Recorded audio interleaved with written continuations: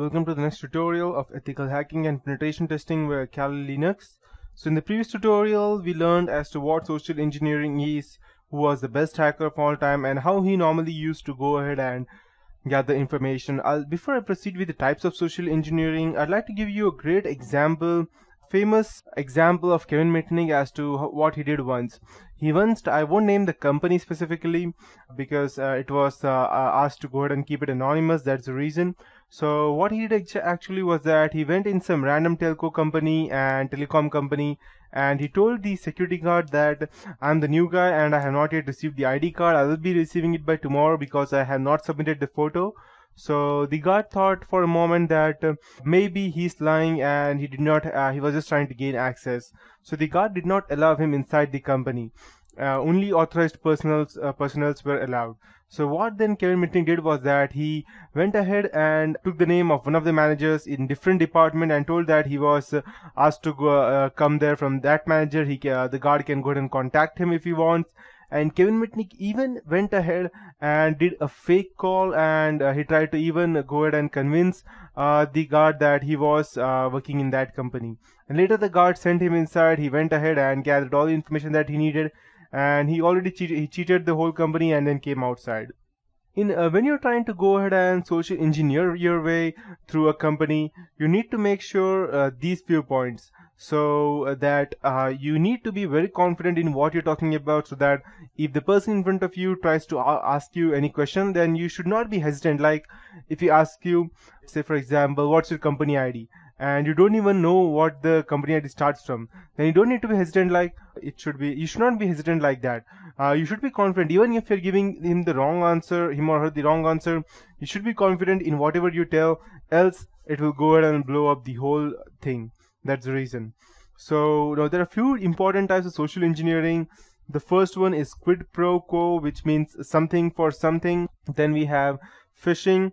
Phishing means fraudulently obtaining some private information, and the term phishing came from the normal normal word, which is phishing, F-I-S-H-I-N-G.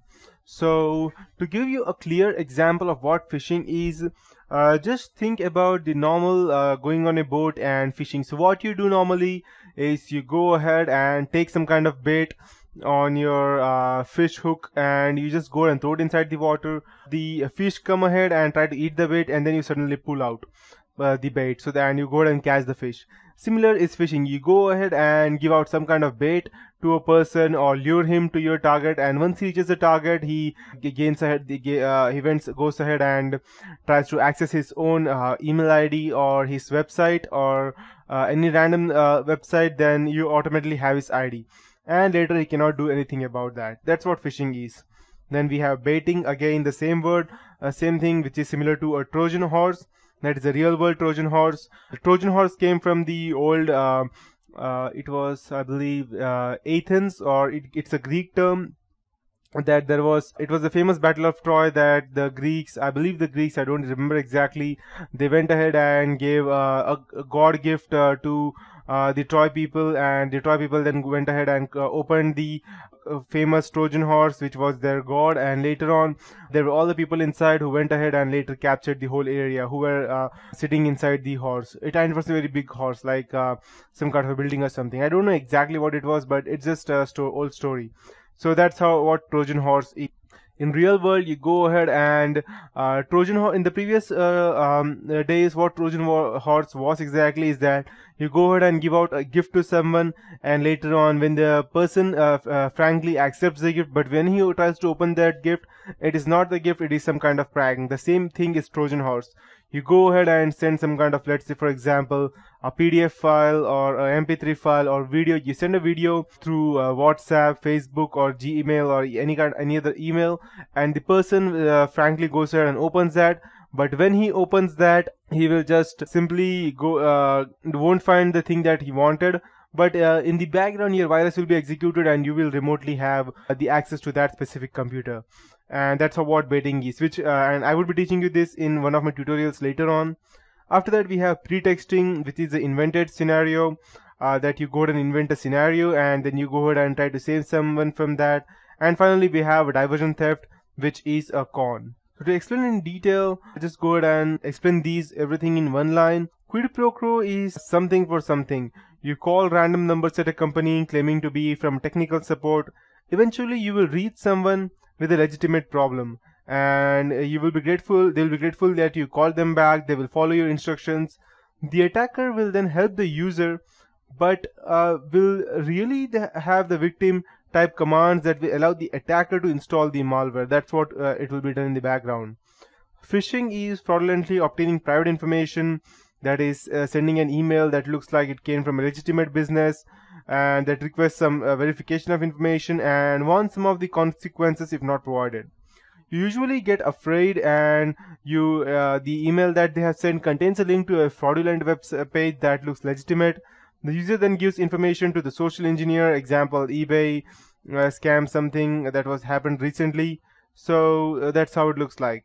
After that we have spear phishing, specific phishing, that is email that makes claims using your name, and if anyone gets caught then it's you, that means any other person acting on your behalf.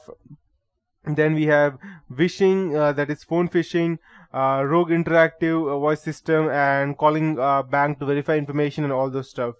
And finally we have baiting. Baiting is real world Trojan horse that uses physical media. It relies on greed and curiosity of the victim. The attacker leaves a malware infected CD or a USB drive in a location that is sure to be found. Attacker then puts a legitimate or a curious label to gain interest. So let's say for example you go ahead in a random company and you leave a pen drive over there named as company earnings 2009, and you leave it at the company's elevator.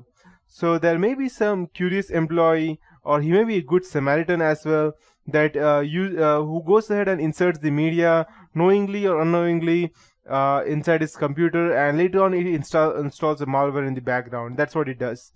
Then we have pretexting, that is you go ahead and do some prior research or setup to establish some legitimate company, and you give out information that a user would normally not divulge in. This technique is used to impersonate an authority, and you use prepared answers to victims' questions other than gathered information. Example, law enforcement, for example, the threat of alleged infraction to detain suspect for for questioning. Or the better example would be, let's say you get an email for signed up for a free credit report that you have. So you see an unauthorized charge later on from another credit company. So you call to dispute charged, and that was asked for your credit card number. They insist that it was useless without the security code, and later on they ask for your social security number. Then you go and talk to the fraud department at the bank, and then you come to know that you were already duped some minutes ago. And finally we have a diversion theft, that is a con. A con is to persuade or deliver a person that delivery is requested elsewhere, that is around the corner. When delivery is redirected, attacker persuades delivery driver to unload delivery to the nearby address. Attacker parks security van outside a bank. Victims going to deposit money into a night safe are told that the night safe is out of order. Victims then give money to the attacker to put in the fake security van. Most companies do not prepare employees for this type of attack, and that's why they are fully vulnerable towards this type of it. So these are different ways of social engineering, and always you need to make sure that no matter how much you go ahead and patch your network or make your network secure, you always need, if you are in a company, you always need to make sure that the employees of your company very much let's say they know very well about these things, or that someone may try to go ahead and gain information. Even the concerned employee should not be allowed to go ahead and take their own ID cards outside the office. The reason being that if someone else sees the ID card, the ID number, they may even go ahead and use that to go ahead and gather fake information about their own company.